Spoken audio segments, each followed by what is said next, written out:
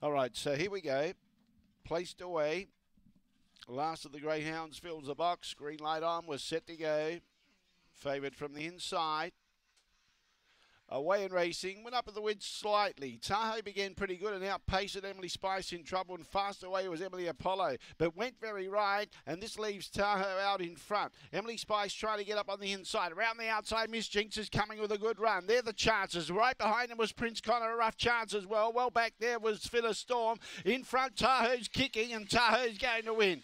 Second out wide, Miss Jinx in front of Emily Spicy. And not too far behind those, we had Emily Apollo, Prince Connor, and pulling up at the tail end of the field there with it also was Filler Storm.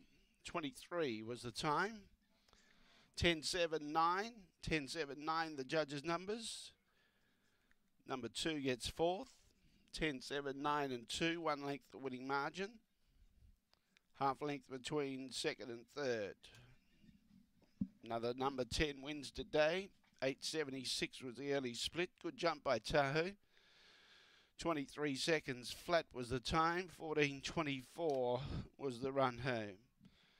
They got as much as $7 on the fix for Tahoe. And she does run a personal best here. Her previous PB was 23.23. She's gone 23 flat here today. White and Brindle Bitch, January 2020. Fernando Bale out at Mother's Prayer. Raced by Cameron Forshaw and Ashley Griffiths, the winning trainer. On the tote. 320 and 190. Miss Jinx, $4.10. Emily Spicy, note their dividend. Fourth, number 2, Prince Connor. The Quinella, 10 and 7, 1980. The exacta, 10 and 7, 32.90. The trifecta, 10, 7, 9, $108.20. The first 4, 10, 7, 9, 2, $324.